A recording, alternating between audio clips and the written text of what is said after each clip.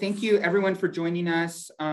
It's my pleasure here to have Ambassador Ted Osius with us this week to talk about his book, Nothing is Impossible. Before we get into the webinar, I just wanted to do a little bit of administrative work. So I'm Eddy Malesky. I'm the director of the Duke Center for International Development and also the president of the Southeast Asian Research Group, which is a multi-campus initiative. This talk is sponsored by the Duke Center for International Studies, the Asian Pacific Studies Institute, and both DCID and CREG. Today, we're delighted to have Ambassador Ted Osius. He's a diplomat for 30 years. He served from 2014 to 2017 as the US Ambassador to Vietnam, a country he's known and loved since 1995. Only the second out gay career diplomat in US history to achieve the rank of ambassador, Osius went to Vietnam with both his husband and children, which was, it was just a fascinating and wonderful opportunity, both how Ambassador Osius handled that engagement and his reception from the Vietnamese. Since his departure from government, Osius heads the US ASEAN Business Council, and earlier he was the Google Asia Pacific Vice President for Government Affairs and Public Policy. I want to talk a little, we'll get a chance. Ambassador Osius has just a really rich and robust diplomatic history and academic history as well. And we'll get into that over the course of this discussion. But I want to spend a little bit of time talking about the book. And so I have some questions that I'm going to raise for him. For the rest of you that are on the webinar, if you want to ask questions too, you can put them in the Q&A session. And as they pop up, I'll see them and can get to them as well. So this is the blurb I wrote for the book when I read it. While millions of pages have been written about the terrible war between the United States and Vietnam, the two countries' fraught and complicated efforts to rebuild diplomatic and economic relations afterward has been understudied and misunderstood. Ted Osius' Nothing is Impossible beautifully fills this important gap.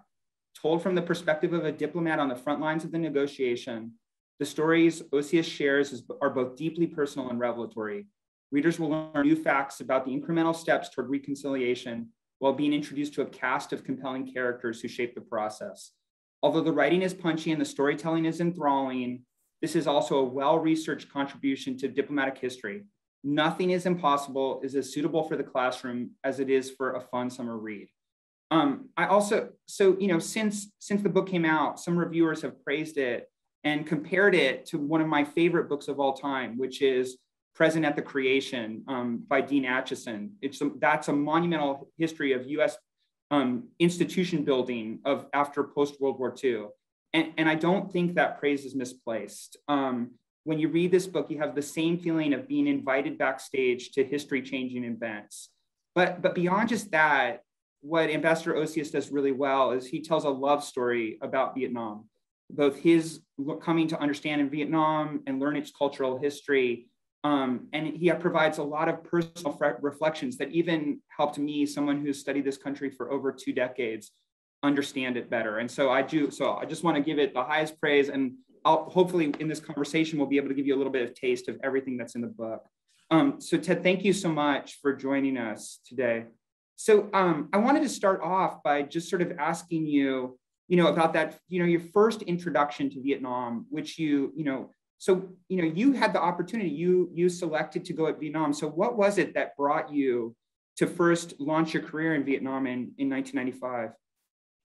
So let me start by thanking you, Professor Malesky, and I'm going to call you Eddy if that's okay, because we've been friends for so long, and please call me Ted. We've been friends for a long time. We both have had love affairs with Vietnam, and over the years, I've been super happy to learn from you. And you just read that blurb, the beautiful blurb that you wrote for the book. Thank you for that, but thank you even more for your many years of collaboration on everything to do with Vietnam. I've gone to you for wisdom again and again, and I've never been sorry. So you asked why Vietnam? And the answer is pretty simple. I was at an inflection point. It was early in my career, and I thought, what could be more interesting than to go to a place where we had this terrible, bloody relationship and see if it wasn't possible to start something new. And so I started thinking about it in about 1994, and then got really serious in 1995 and asked to be one of the first officers ever sent to Vietnam since the war. And then I went through kind of a hazing, which is learning Vietnamese for about 10 months before I actually got there. Although I had an opportunity to go and do an immersion program and really sink my teeth into the language. But this is a long time ago. This is right when we started, right after we reestablished diplomatic relations. And so it was very exciting to me to be there kind of at the beginning. And every time I would do a meeting, it would be the first time anybody had met an American official for, 17, 22, 25 years. And I felt, well, I'm here at the right time. I'm here to see this new relationship unfold. And then amazingly, I had the opportunity to go back as ambassador, and what a privilege that was. Yeah. So I wanted to talk to you about that first sort of period when you first got to Vietnam in 1995, and that and the normalization of relations there. And so, I guess there's two very interesting personalities that you get to work with very closely at that time. Desai Anderson, who opened up the first sort of U.S. Diplomatic presence after the war, and then of course Pete Peterson. And I was sort of hoping that you could give us a sense of both how the two of them perceived their project in Vietnam and what it was like to work with them in that mission. And it's funny, these memories are very fresh right now because a group of us got together, a group of 12 of us got together for lunch yesterday to talk about Desai. Oh. So he was a mentor and a friend and a wonderful, wonderful diplomat. He died not long ago. And so a group of us got together and had a lunch where we just talked about Desai. It was pretty fantastic. Desai had a very clear image. He'd been given no instructions. He'd basically been sent out, said, set up an embassy, and almost no instructions. Really? He wrote 2 books on one American in Hanoi, and then a broader book about the reconciliation process, which I think will come out later this year, posthumously. But he knew that at the foundation was this question of fullest possible accounting for those whom we'd lost. That was so important on the American side. This was the time of the Rambo films and rumors about American prisoners being held in tiger cages. And there were a lot of unscrupulous politicians who were using these fears and these concerns in ways that were harmful to the families, I believe, and that made it almost impossible to move forward normalizing the relationship. And that was the Gordian knot that had to be cut. And so Desai was quite fixed on this issue of fullest possible accounting and how we could get as much information as we could about those whom we'd lost. But he realized that on the Vietnamese side, there was another imperative, which is to join the world economy. The key for the Vietnamese was to have an economic relationship with the United States. So that was kind of the trade-off. Yeah. And what Desai also understood, because he was such a great diplomat, is especially when you're dealing with an old adversary, you got to build trust, and you've got to do it slowly. You've got to do it step by step by step, and you have to keep delivering if you're going to build trust. And he understood that extremely well. And then you asked about Pete. Yeah, so I just to follow up really quickly on this trust building. So so you were there at the time, so you saw this the joint work together and joint teams working together on accounting, and I think one of the things that comes out in the book is your sort of sympathy for the Vietnamese, that it wasn't just Americans, that they were also really wanted to be able to account for their own. And so I just wanted to get your sense of how that trust unfolded between the two sides before we could get to work on the harder questions. Well, I mean, you know better than anybody. In Vietnamese culture, until a person has been laid to rest, until the remains of a person have been laid to rest, his or her soul is said to wander the earth. And so it's extremely important in that culture to be able to provide closure.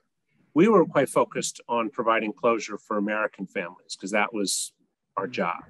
But the Vietnamese also wanted closure for their families. And you know, somewhere between 2 and 3 million Vietnamese died during the course of that conflict.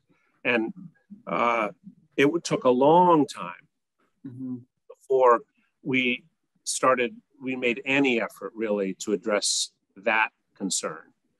We kind of put that on the Vietnamese, and we focused on fullest possible accounting for those whom we'd lost. Yeah. And this is probably of necessity. It was probably the only way to get the relationship going. So to say, knowing that the tools in his toolbox were limited, just used all of them. How could you build trust? So you work together on things that were apolitical, like standard setting, like science and technology collaboration, like health collaboration, and then slowly built up towards a trade and security relationship, but slowly, step by step. And trade was essential because the country at that time, more than 50% of Vietnamese lived below the poverty line, living on less than $2 a day. And I would just mention to those of you who are listening, Professor Malesky was instrumental, working with other people, working with partners, but in setting up a virtuous cycle, which led to Vietnam's development and then ultimately its takeoff. So that, today less than 6% or something around 6% live below the poverty line. So it's been a phenomenal economic story. And that is very nice of you to, I appreciate it. I feel my role was simply to document it. I think it was the Vietnamese entrepreneurs and business people working to do that had more to do with it than anything I could have done. It was more than that, because what you were able to do when you set up this kind of competitive system where provinces would compete for the best rankings in terms of whether they were friendly to foreign investment, the Provincial Competitiveness Index, when you set up that index, you set in motion a process by which officials saw the future of their promotions and their careers tied to how well they did in attracting foreign capital.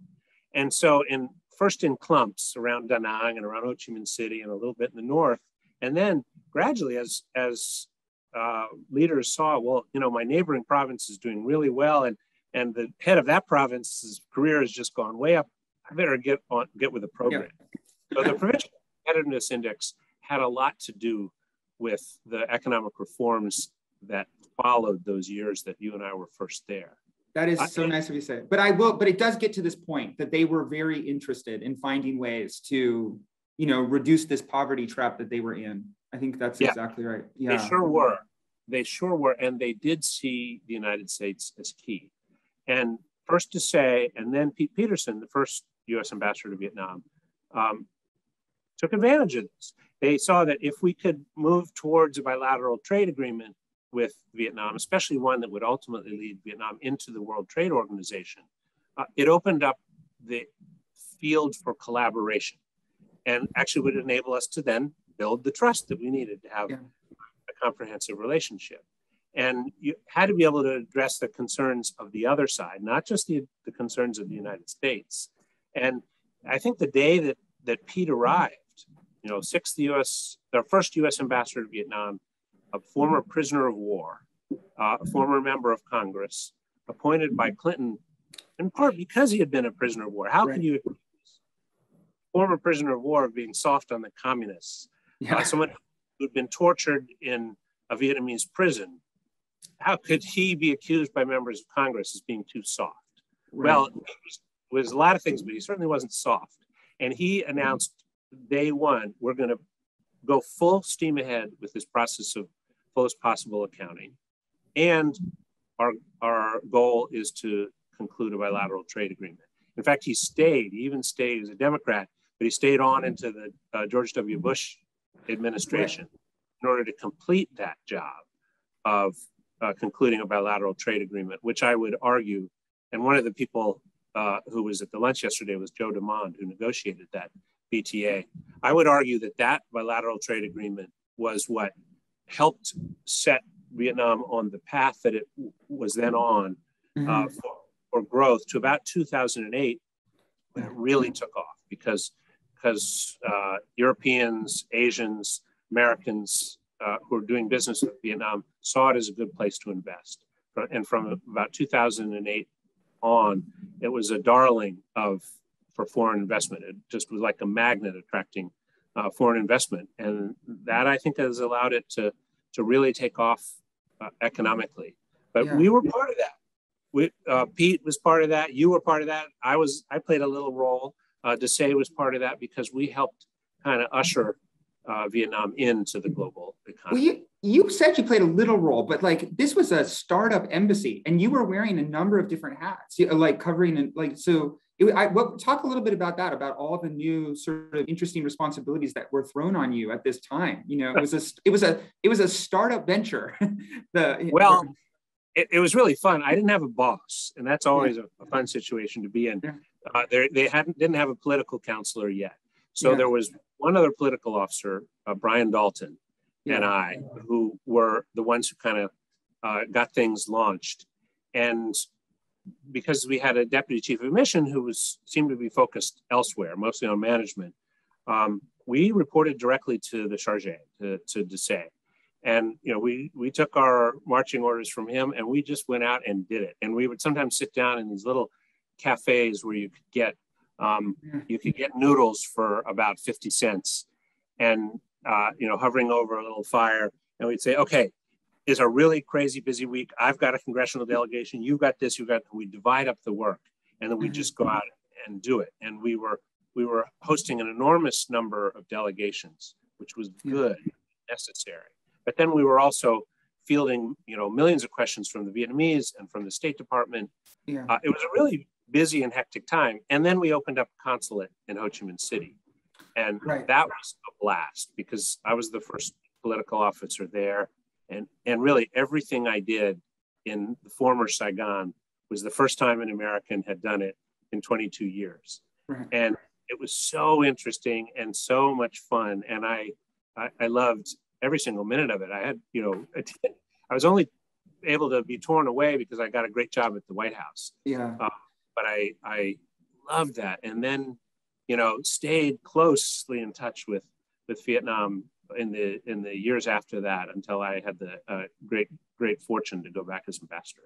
So I want to get to the time that you were ambassador, because you worked on so many fascinating projects at that time. But I did want to.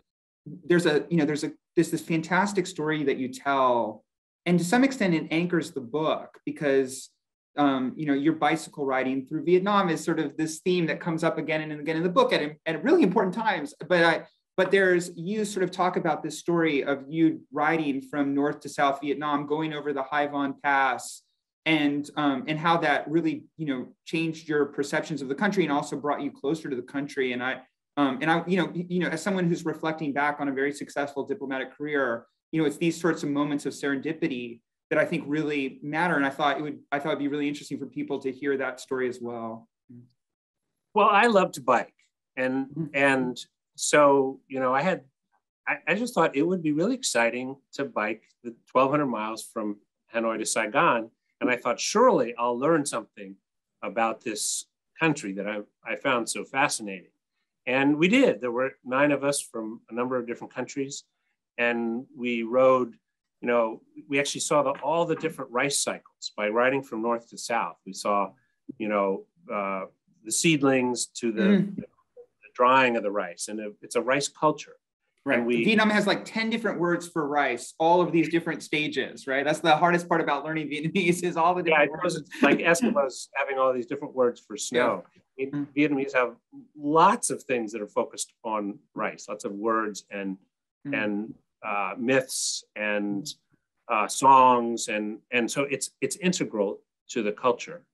But we were moving at kind of the prevailing speed. There weren't very many cars. There were, honking big trucks on Highway 1, but there weren't that many cars, and there were lots of people on bicycles, and people would just kind of ride along with us. And we were like the circus come to town because we were big and dressed in, bright colored spandex. And one of our team members was like 6'4", and he had all these little wind up frogs that he would give to kids and balloons.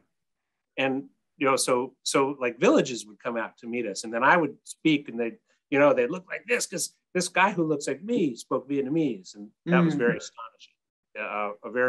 A very rare thing in those days, and not many people in those days. Very few people spoke English, but I had spent that time learning Vietnamese. I had learned so much on that trip. But let me just tell you one specific story from that trip, because to me it kind of embodies something very important about this reconciliation process. I was on a bridge. It was in the former DMZ in Quang Tri province. Used to cut the country in half between north and south. And I was looking out over this landscape, and there were all these ponds. And a woman was next to me, a little bit older than I. And I asked her, why are there all of these strangely shaped ponds right here? And she said, well, that's where the Americans dropped bombs on us. And then she, proceeded to tell me, how many, this is years later, but it still hurts. How many members of her family had died as a result of the American bombings, and the number of people in her village who had died. And I was feeling very small and kind of wanting not to confess who I was, but I thought, well, she's been honest with me. I need to tell her. I represent the United States of America. I work for the embassy. That's who I am. And this is all in Vietnamese. And she used the most familial of Vietnamese terms. She said, "Bây giờ chúng ta là chị em." So today, you and I are brother and sister, and not like the sort of the distant terms of an official, American official, but an older sister, younger brother. These intimate terms that made me part of her family. And I'm still struck by this because it was such a spirit of forgiveness, reconciliation, willingness to look forward and to be friends. And I feel like that's at the core of why this reconciliation worked out. It was the willingness of the Vietnamese people to look beyond a really painful past and open a door to a very different future and to a really comprehensive friendship and partnership. And to me, that was so phenomenal. And it, sort of guided my efforts to this day. It's the reason I think I wanted to tell this story so much, because I was so bowled over by that. And I've been bowled over all of the 30 years that I've been dealing with Vietnam by that spirit of reconciliation, that willingness to reconcile with a country that had blasted them to smithereens. And it's very clear. It animated some of your priorities, like the amount of effort that you spend on Agent Orange removal and demining. I mean, It's very clear that this story stayed with you as you made important policy decisions. Well, I believe you can't change the future if you can't be honest about the past. And I thought it was incumbent on the United States of America to be honest about the past. And I thought if we didn't finish the job of cleaning up unexploded ordnance, if we didn't finish the job of fullest possible accounting, and if we didn't finish the job of cleaning up Agent Orange, then we were deluding ourselves about the past and about our own responsibilities for what happened in the past. So the hardest thing bureaucratically I ever dealt with in my career was getting the resources to finish the job of cleaning up Agent Orange. It was expensive. It's not glamorous, but I thought it was really important because people were still being affected by dioxin, even when I was there as ambassador. There was a time that I walked by this village where the water was still had dioxin in it, and there were kids playing, kids the age of my kids, playing in the stream, people fishing out of there, and I just knew that had to be fixed. Because once exposed, it's a sentence, because the dioxin stays in the system to the 4th generation. So the birth defects the health effects, the birth defects will not only affect those little kids I saw, but their children, their children's children, and their children's children's children. Yeah, not to put you on the spot, Ted, but just so that people that are listening understand like how much the U.S. committed to Agent Orange cleanup, like how much was the Da Nang Airport project or the Bien Hoa Airport project? Do you remember off the top of your head how much? Yeah, I mean, it was really expensive. And this is why I think it took so long. A couple of ambassadors before me had said, oh, cleaning up Da Nang, and this was, I think, an innocent mistake, but proposed that it can be done for about $10 million. And it ended up being at least 10 times that much. And then I think the cleanup of Bien Hoa, I should know these figures exactly, but it's certainly north of 300 million. And I made the case that you can't just make this a USAID humanitarian project, because it will wipe out the entire budget for the entire region.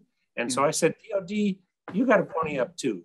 And that was a long battle to get DOD to acknowledge that it had some responsibility for this cleanup. And in the end, it was John McCain, Jim Mattis, and particularly Patrick Leahy came to the realization that they needed to do this. And this is over the objections of various other people in the administration. I'd gotten complete back of the hand from Rex Tillerson, who said, we're going to have nothing to do with this. Is that right? Wow. But John McCain stepped up. Not right away. I pushed it for a long time. I know that negotiation with John McCain is very clear in the book. Yeah. Hey, I want to, still reflecting back. So on you sort of before you became ambassador. So there's another big important bike ride that for me, as someone who's studied Vietnam, is like monumental, right? Which is, and I think you had left Vietnam, but were in Japan or Indonesia at this time, had come back for this ride, right? With this is the one where John Kerry participated, and the different soldiers from North and South Vietnam participated in this ride. And I know this was really important for you, but I also think about this as a really big step in U.S.-Vietnam relations. It sounds really simple, but but for me, it was a big deal, and it gave you a chance to ride with John Kerry too, which Well, it was very inspiring. This was a group, mostly veterans, and some of their kids, some of whom didn't have the use of their legs, 2 of whom were blind.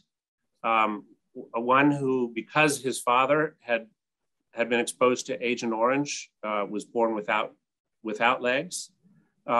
This was a group of veterans, people disabled or differently abled, who rode that whole 1,200 miles from Hanoi to Saigon.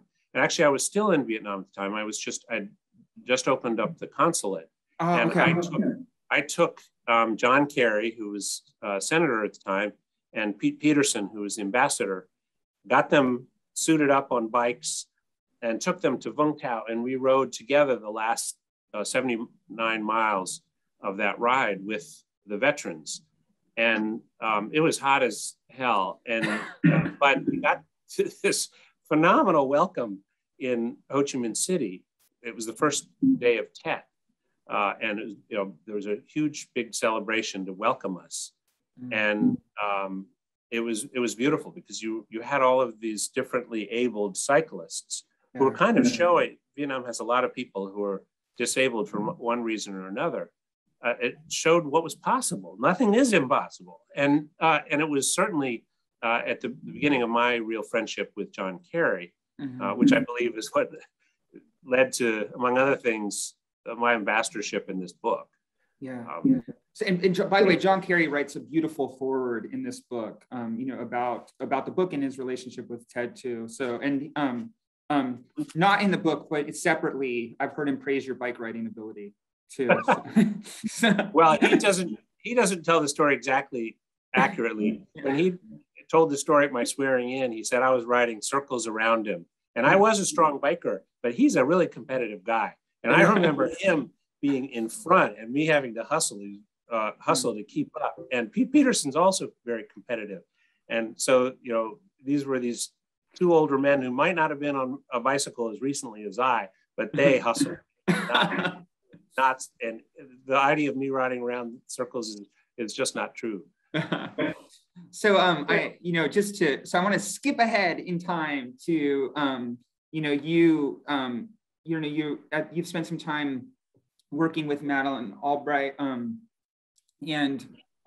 you're contemplating putting your hat in the ring to be ambassador to Vietnam, and you didn't think at the time that you had much of a chance at this. You thought that there were other people that were better, more in line for it than you. So I'm curious. So, why on earth would you think that you weren't in line for this? And then second, what motivated you to finally toss your hat in the ring? Well, there were a number of reasons I worried about whether I had any chance at all. And one was that there were 12 people competing for the job, and 11 of them were senior to me. And I'm gay. I have a African-American husband. We have 2 children of Mexican-American origins. That wasn't kind of the usual portrait of an ambassador. And when I first joined the Foreign Service, if you were gay, you could very easily be drummed out. The diplomatic security used to go after gay folks and take away their security clearances, which essentially ends your ability to work. And so the idea of someone who was, openly gay and married as ambassador to a conservative country wasn't really thinkable at that time. I should say, just as a footnote here, Ted has also been super influential within the State Department in pushing for better representation of gay diplomats and better opportunities for gay diplomats. As a footnote to his incredible career, like this has been an important part too. Well, I argued that we shouldn't lose our security clearances, and then I argued that our families ought to be treated like other families. Yeah, that was it was pretty simple. Because at the time our families our spouses were treated worse than family pets. Wouldn't be medevaced, wouldn't get any travel orders. There was zero support back in the day for our families. That has all since changed, but there was a long period of time where we really did have to fight just for equal treatment. And so I took you off track, but Well, language. I had the language. I speak Vietnamese, and of the 12 people vying for the job, I was the only one who spoke Vietnamese. And I think there were people who realized that is very important for success for an ambassador. And the other thing I had was Pete Peterson was on my side. I'd worked for him when he was the first ambassador to Vietnam. He's an amazing man. And he called John McCain and said, this guy would make a good ambassador. So I went ahead and threw my hat into the ring. And Glenn Davies, who'd been a ambassador multiple times, when I said, is this crazy? Should I even be doing this? And he said, oh, go ahead and do it. You've got the credentials, go for it. And he gave me a push, and I went for it, and thank God I did. It was the job of a lifetime. Yeah. So then, okay, so you get the job, and then I guess I always think there's sort of these these three, before we get to the politics and the international issues, there's these three sort of elements that I always think about of as your tenure of ambassador. So one is your Vietnamese, and you both addressing the embassy staff in Vietnamese, doing public statements in Vietnamese. And I think even there's an event that I involved with every year, a big launch of this survey that I do that Ted talked about a little bit, and he would come to that event and give the speeches in Vietnamese. And then and it wasn't just Vietnamese. I think you, more than anybody I've ever seen in Vietnam, including US ambassadors and others, invested so heavily in understanding Vietnamese culture. The types of symbolic gestures you took on for Tet, and things like, making sure that you fed the fish, cleaning the house. So the second thing that I always think about your tenure is the bicycle diplomacy. You continued to bike ride all over the city and made that an important element of how people saw you. You were out there visible. And then the third part that I think about is your relationship with your family and how you decided to make that front and center, right? Like that was an important part of how you introduced yourself to Vietnam. And I just want to hear a little bit about these three decisions. Obviously you already had Vietnamese, but I know for a fact you invested even more heavily in learning it before you came, and in addition to the cultural elements, but also these other two decisions about the bikes, and then also making your family front and center in the way you approached Vietnam. Well, first, thank you. On the language and culture piece, that to me is like really simple. If you show respect, mm-hmm. there are no limits. Everything's possible if you can show respect. And to me, Vietnamese is a hard language, but I feel respect for the Vietnamese people, for their language, for their culture, for their history. I didn't have to fake it. That respect is real, and I just tried to show it. Mm-hmm. And so when I did put the fish in the lake, or did calligraphy or whatever it was to show respect for Vietnamese culture, it's because I felt that respect. Mm-hmm. And so to me, it was a very natural thing to do, to try to show respect. The bicycle diplomacy, a friend, Kathy, former ambassador to Korea, a friend of mine had ridden up and down the Korean peninsula a couple of times. And I realized you can do something you really love. It can actually be helpful. And I love to bike. And so, I biked everywhere as ambassador. And it really is, it gives you kind of a different impression of the country. And I think gives the country a different impression of you than if you're in a limousine with tinted windows or flying over. Because you're there and you can stop by the side of the road and, chat with a vendor or learn what people are thinking, and you can do that better on a bike than in a limousine. And I would take friends with me on bicycle trips. We rode, a big group of us rode from Hanoi to Hue, to the Citadel. And then another time we went up to Ha Giang, and we went around the Delta, and we went in the Central Highlands. And each time it gave me an opportunity, I thought, to connect with people and to show my interest in the country, and not just in the bigwigs in Hanoi, but of everybody. And then the piece you mentioned about family, well, I didn't know any other way to do it. I think I think you're always going to be better at being yourself than trying to be somebody else. So, I arrived with my husband and son, and our daughter was born a little bit later, but also with my mother, who was in her mid 80s at that point. And I think one of the reasons people could, even though we were not the usual family, people could identify with us because we were Motzadin Batehe. We were a 3-generational family. Yeah. And not a traditional 3-generational family, but a 3-generational family nonetheless. Yeah. And that was, I thought, easy for people to understand. And what I found over time was that young people in particular who were maybe not 100% certain about their sexual orientation or not certain about where it might lead them in life, like the fact that we could have family and a job and be who we were. And so we found everywhere we went, we would have people come up to us and say, you know, thanks.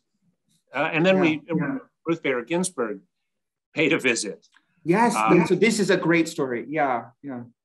Well, she came just a few weeks after the Obergefell decision that made my marriage to Clayton legal in all 50 states. And so I wrote to her ahead of time because I don't know, someone suggested that I do it. Friends suggested I do this. And I thought, well, that's a lot of chutzpah, but I did it anyway. And I wrote and said, would you preside over the renewal of our wedding vows? So we'd been married for 10 years, at least under Canadian law. We'd been married for 10 years at the time. We had 2 children. And she said, yes, I would like to. And she, in our living room in Hanoi, she presided over a ceremony that renewed our wedding vows. And I was thinking of it kind of in political terms. You know, I want to show young Vietnamese that this is possible, happiness is possible. And I think what I didn't expect was how much it would mean to us, because we had 2 children. Really, I think, you know, the meaning of marriage really sinks in when you have little people who put on you for everything, because there's a whole different level of meaning for marriage at that point. And we had our 2 children with us when she performed the ceremony, and boy, that meant a lot, because she also happened to she loves children. She loved children, and she was wonderful with our children.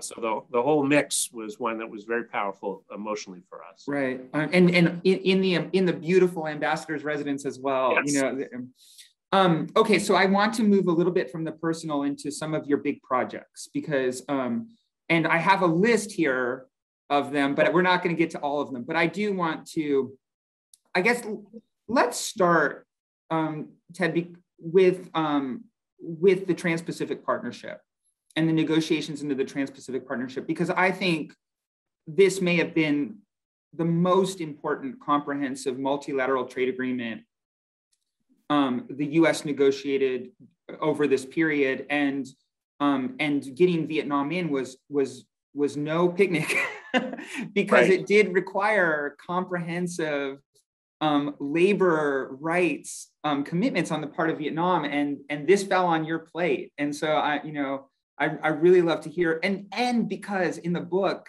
I didn't realize how much interaction you had with the former Prime Minister Nguyen Thanh Duc about getting this done. So I think it would be really great to hear how you pursued this and how you were able to manage this. I think it's a diplomatic coup.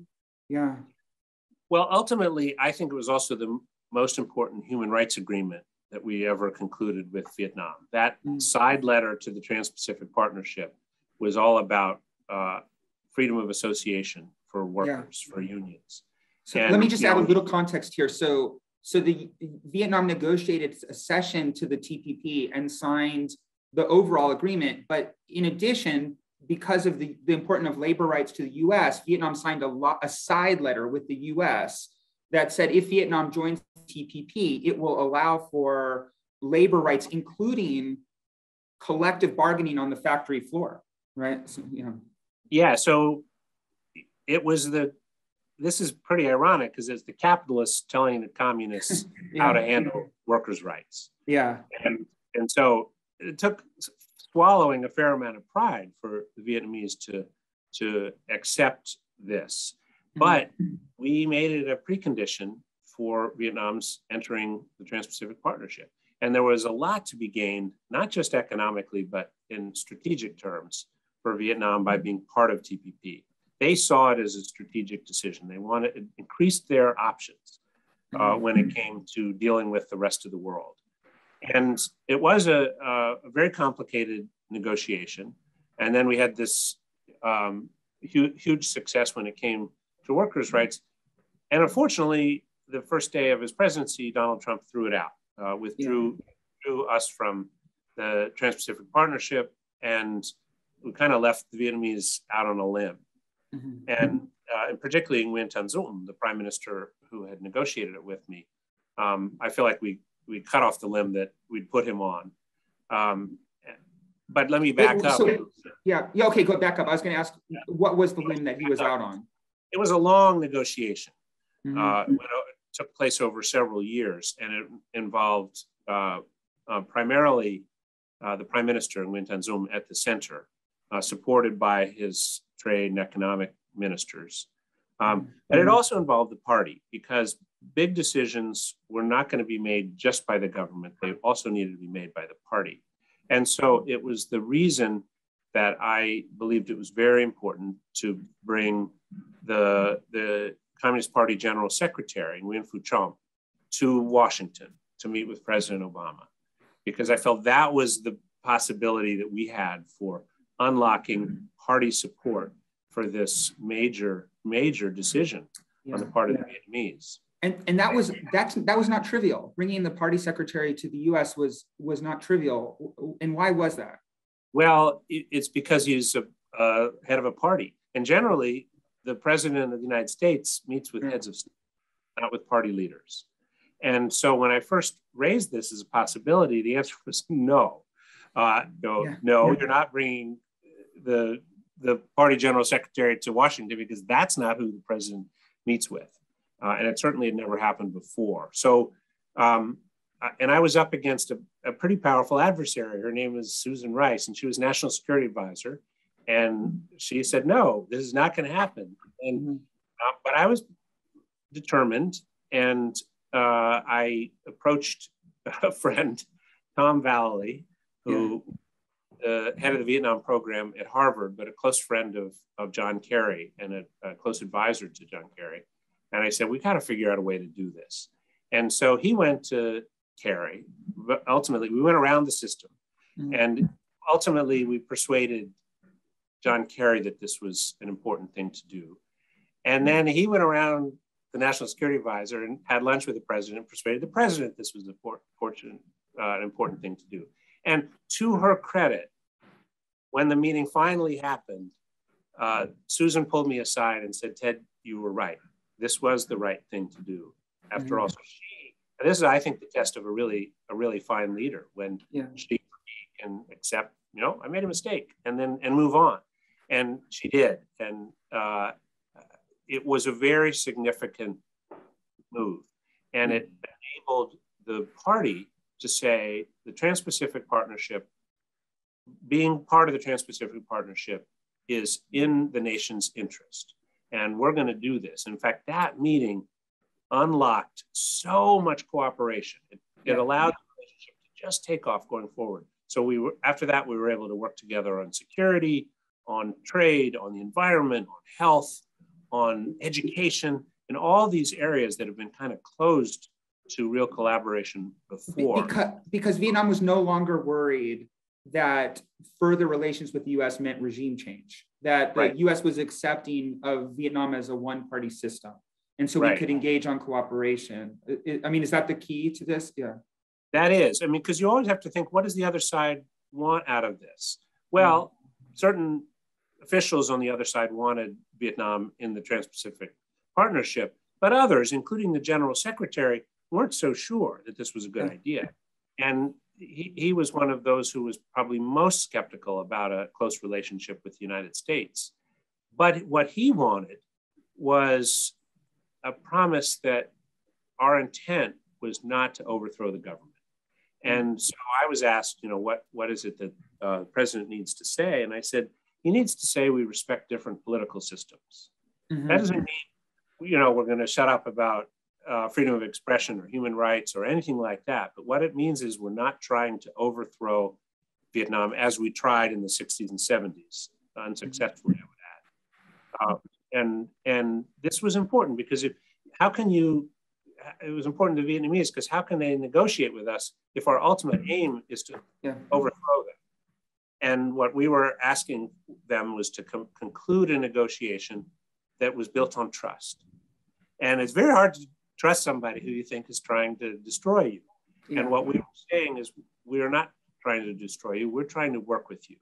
And the change will come, but it will come gradually. And we're not going to insist on all of that change at once for you to be partners with us. And I think that's a fair deal. I don't like everything about Vietnam's government or the party. I don't like everything about my own government or its parties. What we're willing to do is say, we will be able to accomplish much more together than we're able to accomplish separately. Right. And I think that's true on the kind of geostrategic sense. It's definitely true when it came to trade. So the geostrategic thing is really important here, because there's this other part here, which is, that I'd always wondered about, but you sort of tied the connection more tightly for me in the book, is the deteriorating relationship between Vietnam and China in motivating Vietnam to move towards the negotiating table here. And I think people would benefit from this story too, about the Chinese rig moving into Vietnamese waters and how that sort of focused Vietnamese interests. Sure did. Yeah. It sure did. In May 2014, China moved a great big oil rig into Vietnam's exclusive economic zone, to the continental shelf, right off the central coast of Vietnam. This was bullying of the highest order. They moved right into Vietnam's territory and said, we're staking this out. And this comes in the context of a lot of tension in the South China Sea. And even those like Nguyen Phu Trong, the general secretary, who were very skeptical about the United States, realized that the old methods that they used to resolve disputes with China weren't working, that China was in full bullying mode. Yeah. And that, party-to-party ties and the various things that they'd relied on before to manage relations with their northern neighbor were not working. And so they needed friends. They needed other options. And the Philippines had gone, at that time, under different leadership, had gone the route of an arbitral tribunal to try to get the international system to help resolve the challenges in the South China Sea. And Vietnamese essentially sided with the Philippines, but also sought more strategic options by having a closer relationship to the United States. And our job was to open up our arms and accept the embrace. Yeah. That's what Barack Obama did. He opened his arms and accepted the embrace. It was obviously supported by John Kerry, who believed deeply in improving the relationship. Yeah. And so I found myself completely aligned with the goals of my Secretary of State and President, and enthusiastically kind of took up this charge. And any effective Vietnamese leader is going to balance these relations. Is going to try to do his or her best to manage ties with Beijing while strengthening, or in other ways, dealing with the United States. And of course, that's what the Vietnamese did. So before Nguyen Phu Trong went to the Oval Office, he accepted an invitation to visit Beijing. So I think in July, he was in Washington. In April, he went to Beijing, and they rolled out the red carpet for him and gave him a visit very high on protocol, not so high on substance maybe, but that is what a Vietnamese leader must do. Right, because that triangulation, you have no choice. There is no choice. It's what Prime Minister Pham Minh Chinh did just before the visit of Vice President Kamala Harris. He invited the Chinese ambassador in and showed respect to the neighbor to the north, and that's just being smart. It's not, it's not because, and I think it's very important for us to understand that Vietnam has to pace these developments. Right. You can't run headlong into the embrace of the United States. You have to be moderate about it. You can't immediately accept the offer of a visit of an American aircraft carrier. You have to find out when the right timing is that'll cause because they know that China has the ability to cause them great pain. Yeah, economic and military. Yeah. Economic and military. They fought a border war with China quite recently, historically, 79 to 91. Thousands of people died every year during that conflict. And then, of course, there were these skirmishes in the South China Sea. And they know that China has the ability to pretty much shut down their economy And so they're not going to do things that would enrage the Chinese. They're going to move it at their own moderate pace in improving the relationship. So, Ted, so as you're making these big changes in the US relationship with Vietnam, and I want to sort of shift the discussion just a little bit because, one, because we have Vietnamese Americans online, including my own in-laws, and this is a balancing act about also bringing the Vietnamese American community on board with these developments and making sure that their interests are accounted for in these incremental improvements in U.S.-Vietnam relations. And and so you spent some time doing this as well, and I think people benefit from hearing some of those interactions with the Vietnamese American community as well. Well, so I went to Orange County a couple of times.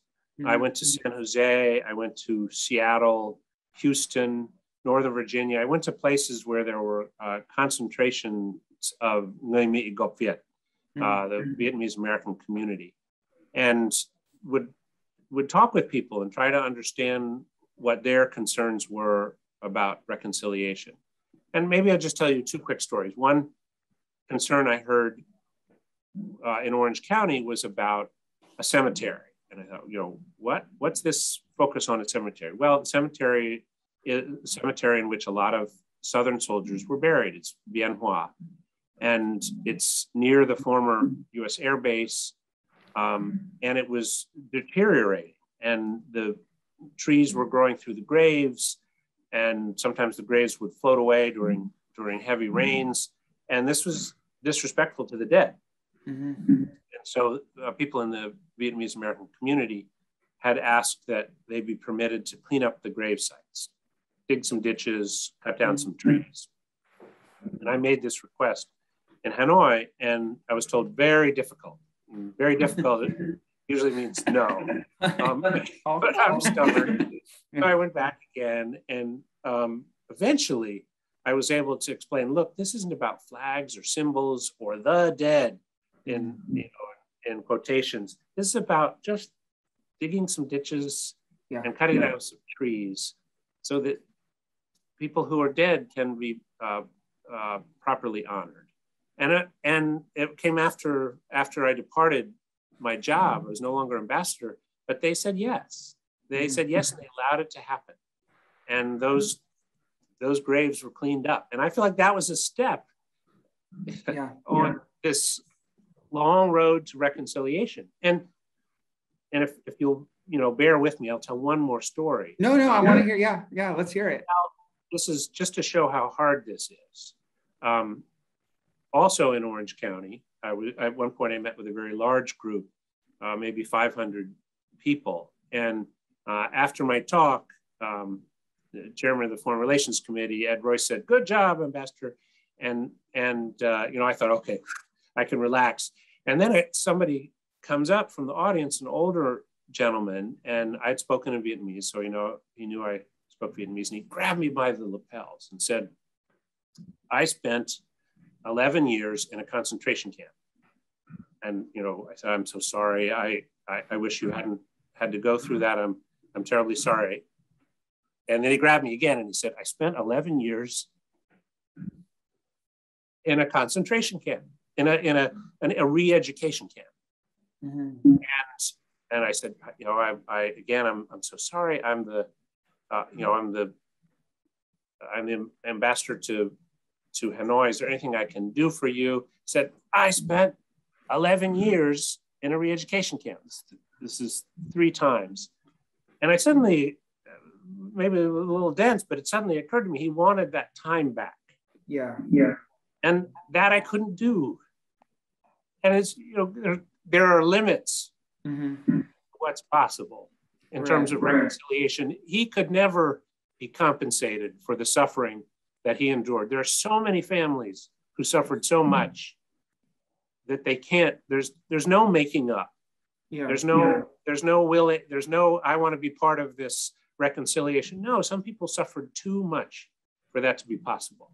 Right. And I think that, and it's important to appreciate that as their kids are going back to do business in Vietnam or to travel to Vietnam, or people are talking about,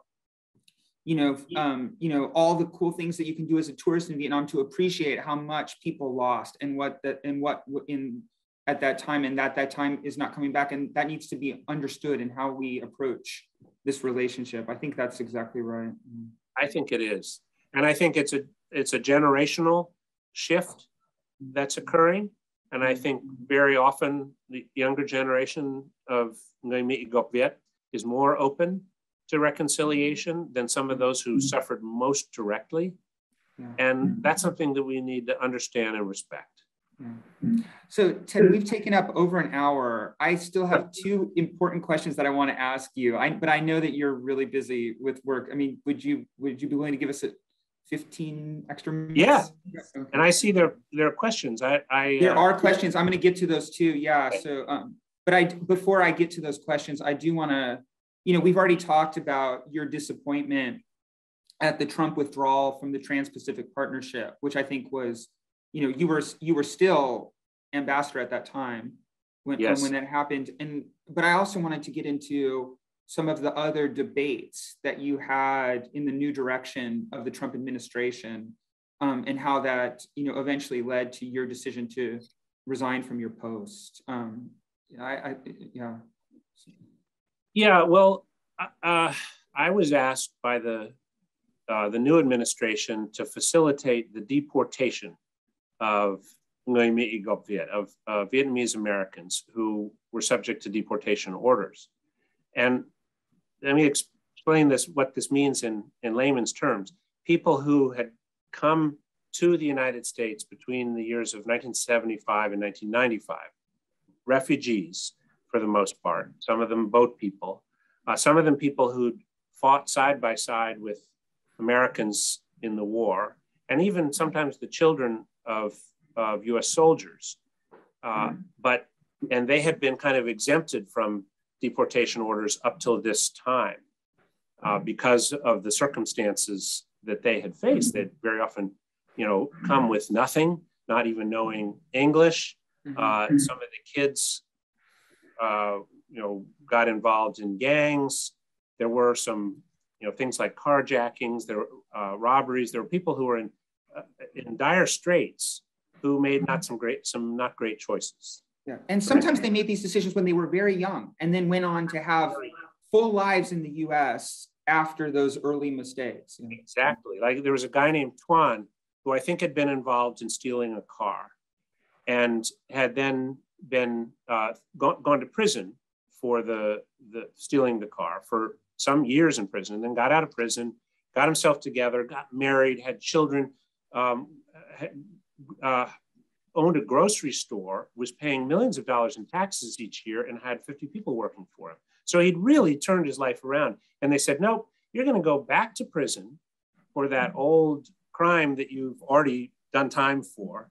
And then we're going to deport you to a country with this flag that you don't even know, and that you've had really nothing to do with in your adult life. And who doesn't trust you, right?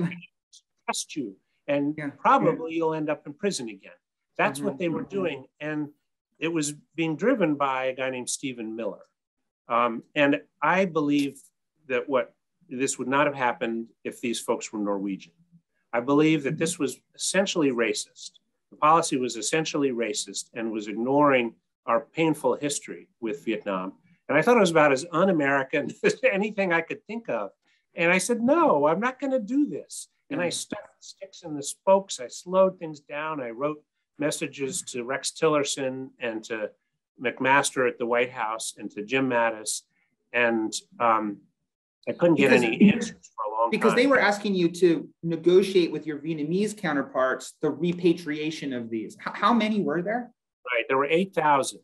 And at one point I was told to threaten the Vietnamese with no port courtesies until they would speed up the rate of deportations. And I told a senior official, this is what they're threatening. And he said, no port courtesies. Well, that's easy. Then we won't come to the United States anymore. In other words, if we were going to disrespect Vietnamese officials, and this is in the lead up to a visit by the President of the United States, by the way, then they would simply not cooperate. And so I said, to the administration, all of this progress that we were making, we're going to lose. And by the way, your president, when he comes to the APEC summit, our president, Donald Trump, is going to have a terrible visit because we won't have been able to work things out in advance. Mm-hmm. And I say this, you're going to bring up on, you're going to put a nosedive in this relationship we're working on so hard for so long. You're going to destroy it. And anyway, I never got a response until I finally resigned and said, I'm just not going to be part of this. So I resigned, and a few weeks later, I finally got that message from Rex Tillerson saying, you got to, you have to keep doing this. You have to keep doing these deportations. Uh-huh. So I thought at that point, the duty of a citizen when his government is really wrong is to speak out. And so I speak. And I just thought this should be known. This is all being done behind closed doors by this guy, Stephen Miller. And this is a political decision. And it should be one that the public knows about. And so I made it public. And that made a lot of people very upset. But I felt it was my duty to shed some light on I thought something that was very dark and very wrong. And fortunately, a lot of people agreed with me. And they were, ultimately, those deportations were slowed down, especially because the people who were proposing them started losing elections. Yeah, Well, and you were. I mean, I do think it was really important that you did try to communicate it. I do think with everything going on in the, with migration issues in the U.S., that I think this was a minor story in a larger story that I think to some extent got lost. Which is one of the reasons I wanted to highlight it today. Okay, so there are some questions in the chat. So let me, I'll do. Okay, so there are some really good ones here. So we have, one from Rick Donor, who's eminent political science professor at Emory University, focused on Southeast Asia. And he asked, how did you manage and acknowledge U.S. responsibility for the damages of war without exposing yourself to allegations of apologizing for U.S. guilt? Right. So how did you address both the U.S. and Vietnamese audiences in dealing with this issue? So this was a tension, and I would just actually mention the example of Bill Clinton.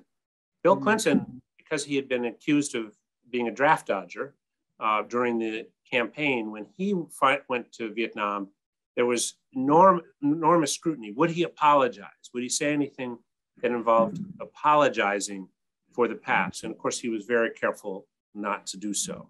But he took some responsibility because he started these processes of cleaning up unexploded ordnance, continued the process of fullest possible accounting, and started some processes which eventually led to the United States assuming responsibility for cleanup of Agent Orange.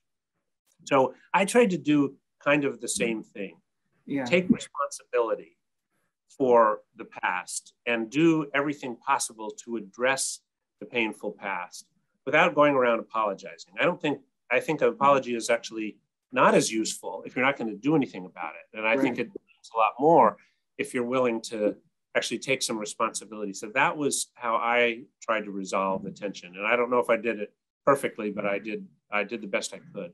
Yeah, no, I mean, I got to be a witness to it. I thought you handled it about as well as could have been handled, in that situation. There's a really touching question from Melina Kasor, who's a grad student at Duke School of Medicine's Department of Population and Health Sciences. She says she's a member of the Montagnard community. So these are, that live in the northern mountainous areas of Vietnam. She says who are allies of the United States and are disproportionately affected by the Vietnam War and transition here to the United States. And she wants to know, as an indigenous person navigating the effects of the war and policies, what are your thoughts in the progression to create trust with Vietnamese communities, specifically like hers, of the Hmong population or Montagnard population in the United States? So this is a particularly pertinent question when you think about what is happening to ethnic minorities in the Central Highlands and the Northern Highlands of Vietnam, because it's not like this is all over. The Vietnam has 56 different ethnic groups, but there's a dominant group called the Kinh that speaks Vietnamese. And then there are these other ethnic groups which are mostly, and to at least to a large extent, relegated to mountainous parts of the country. And what I did was I made sure that I went to these parts of the country to see what was happening to ethnic minorities.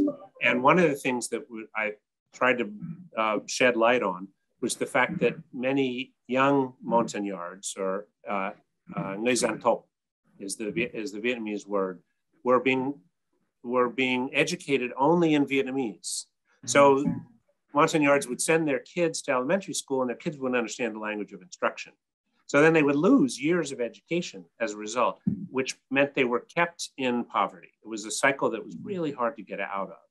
And so what I did was I brought this to the attention of the authorities, and I made sure that we were allied with groups who were very supportive, including veterans groups who knew how brave Montagnards had been in siding with the Americans during the war. And I believe we moved the needle somewhat. I like to think we moved the needle somewhat. What I did see was progress in the area of religious freedom. And I thought this was super important when it came to people who were very often Christian or Catholic and living in the mountainous areas. It was uneven, but we were able to urge, and I think to some degree, be successful in bringing about greater religious freedom for ethnic minorities. And even the laws changed even while I was there, and we were able to go to places where we felt that people were still being persecuted and address very directly the sources of persecution. And I think we changed things. So that was my role, was on the Vietnam side. My role was not so much on the US side, how we deal with these challenges in the United States, but more to see what we could do to make sure that those people had sided with us during the war weren't in a perpetual downward cycle in Vietnam. Yeah, that's a great answer. So there's a question here from William Greenwood, which I think is a really interesting question. And when you read the book, you see all the different interlocutors you had in Vietnam, not just government leaders, but also civil society members, even some dissidents like Madame Mushroom. So he asked, which of these Vietnamese interlocutors that you had did you respect the most? So one whom I respected a great deal was the Vice Foreign Minister, Ha Kim Ngo. And he came up very early in my time as ambassador and said, you got to do two things. There are two things we should do. One is invite Nguyen Phu Trong to the Oval Office, which I told the story about that earlier. And I think he was right. That was something that altered the trajectory of the relationship. And the other thing he said was we have to move from a situation where we're cooperating bilaterally to one where we collaborate on regional and global issues of importance to everyone. In other words, what can we do to look beyond ourselves, look beyond this relationship and engage together on big issues that will make us really partners? And then we proceeded to do that. We proceeded to work together on climate change and on public health and on peacekeeping. A country that has suffered so much from war, a major contributor to peacekeeping, and sent its first units to Sudan during the time I was ambassador. So I thought he brought great ideas, diplomatic ideas, and is kind of emblematic of the fact that Vietnam has become, among the Southeast Asian nations, probably the most effective when it comes to diplomacy. Not a lot of headlines, not a lot of, not a lot of attention drawing, but quiet, effective diplomacy within Southeast Asia. Yeah. And this is in a part of the world where traditionally it's been the Singaporeans or the Indonesians who provided leadership. Well, I think Vietnamese behind the scenes have been providing a whole lot of diplomatic leadership. Yeah, no, I think that's not an accident either. I mean, they've invested very heavily in their diplomatic academy, and the US played some role in that, in helping provide resources to train Vietnamese diplomats at the diplomatic academy and fellowships to the US. So yeah. Yes, we did. And I think all of those educational investments were fantastic investments. You think of what the late Fred Brown did by bringing all these rising officials to Johns Hopkins School of Advanced International Studies and earning their master's degrees here, or to Fletcher, and then Tommy Vallely's program, yeah. Tommy Vallely's program, Fulbright Economic Teaching Program, which right in situ in Vietnam trained provincial officials in modern economics, taught them the vocabulary and the concepts of modern economics, and today Fulbright University. And the work that's being done by Arizona State University. These have been, and Fulbright in general, by bringing people to the United States. And I have to give one call out because I was on it, Vietnam Education Foundation. Vietnam Education Foundation, absolutely. Yeah. Absolutely. All of these have been investments in the future. And I think really, really good investments, and ultimately the ones that make long-term, sustainable, lasting change. And I think it's better to partner and be there making change than to hold your potential partner at a distance. Yeah, absolutely. I don't like the politics of shunning. I don't think that works. I think it works to engage. If you want to move the needle, then you have to engage. And sometimes it's messy, but you do it anyway because that's what brings about real change. Yeah. Okay, I have one more question from the group. This one is not, this isn't something you reflected on in the book, but obviously something that I'm certain that you're thinking of now in your new job with the US ASEAN Business Council. Yes. So where do you see the future of US-Vietnam relations headed in the context of a more assertive China? And how has COVID complicated this relationship, particularly in light of manufacturing shutdowns in Ho Chi Minh City? So every Vietnamese village or city has in it streets named after Ngo Quyen or the Hai Ba Trung or Ba Trieu. These are heroes, Vietnamese heroes who fought against the Chinese.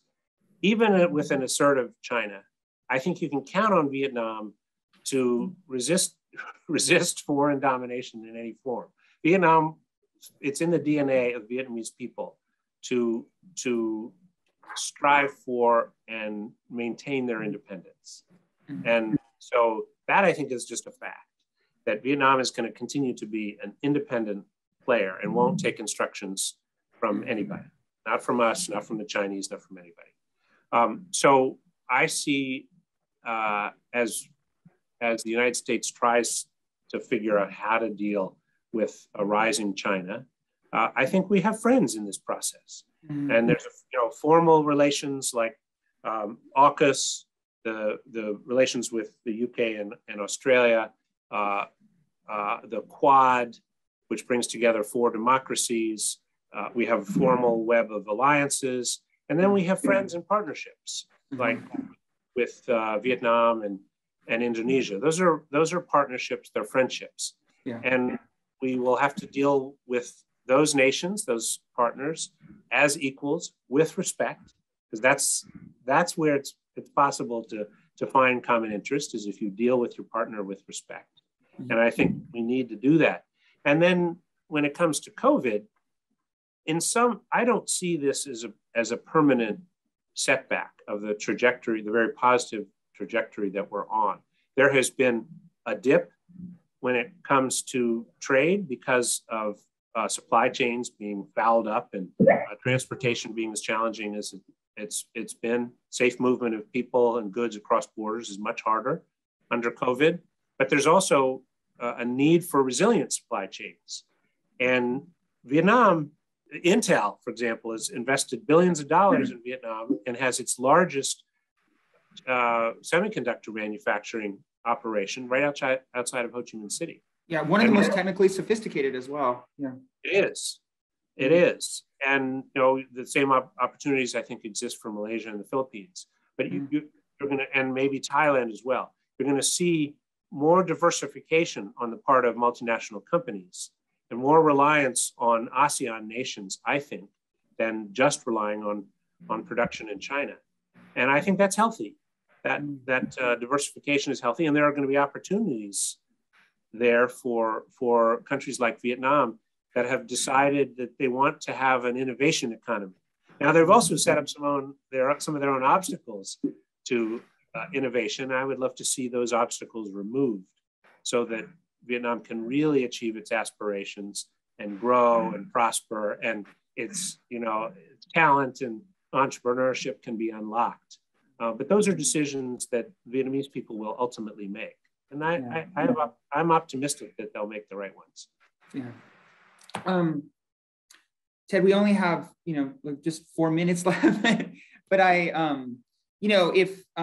think we've covered a lot in the book. I just want to, there's a few things that I want to say that really touched me that we didn't get a chance to talk about, which was you negotiating a US aircraft carrier visit to Da Nang that brought thousands of American soldiers, into the sailors into Da Nang, and like the complexities of negotiating that, but then also the symbolic value of that.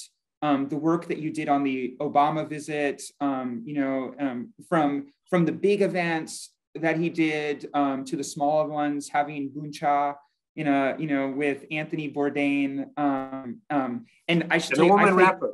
Don't forget the woman rapper. Yes, the female rapper with meeting him on the trip, I thought I really hope a whole bunch of people read this about you facilitating John Kerry to go back and visit the place where he had fired on and killed an American Viet Cong soldier that led to him being awarded the Silver Star, but then was heavily disputed when he ran for president. And him going back, maybe you can reflect a little bit on that because you were there and know him so well, about what that trip meant to him. Well, it was very significant to him because it was kind of a vindication. The people who had supported George W. Bush and during the race between John Kerry and George W. Had these are the Swift voters for truth, I think they called themselves. They had lied about the person that John Kerry had shot and earned his Silver Star. They had said, well, it was a kid. And we went back to the place where John Kerry had earned the Silver Star. And there was an eyewitness there who said, that was no kid. He was in his 20s. He was a hardened guerrilla, and he would have killed you if you hadn't killed him first. And I think you could sort of see a weight lifted from John Kerry's shoulders because this person had told the truth about what really happened 50 years ago. And I'm glad we were able to get him to that spot so he could have that. This was just as he, in his last days as Secretary of State. It was very emotional trip. Yeah. And if I could say just sort of one general thing about the book, if you're looking for a kind of dense policy tome with a lot of data and specific policy recommendations and so on, this is not the book for you. I love what Professor Malesky wrote, which is it's also a good summer read, because that was my goal. I felt like, we're wired for stories. My goal was to tell stories. And I sat in the front row for a long time and was a witness to people taking amazing risks for reconciliation. And I felt an obligation, a compulsion to record these stories. And so it's a book of stories about people who I think were brave. Yeah. I think it definitely comes across, those stories, but I'll say that you are telling stories and they are compelling and they're page turners. And this is the second time I've had a chance to read this book. And I found myself like really spending a lot of time on the intricate details that you spent, but what I'll say is, like, as someone who has worked on Vietnam for a long time, you dot your I's and you cross your T's. The historical references are always accurate. The cultural references are always so well researched and on point.